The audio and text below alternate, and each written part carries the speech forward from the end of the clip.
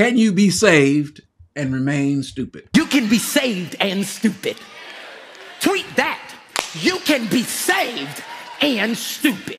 Yes, you can. You can be saved and stupid. You can be saved and remain stupid. You can be saved and do stupid things. Remember, you are not saved by what you know.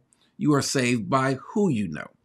Now, is there some what to the who? Sure. In other words, the what to the who is that he is Lord. Jesus is Lord. You are saved by knowing that he's Lord and placing your faith in Christ. And you grow in who you know by what you know. You spend time in the Word. You can be saved and stupid. You can be saved and know not to do something and do it anyway. You can be saved and think, I'll get away with it this time. You can be saved and have some fleshly tendencies.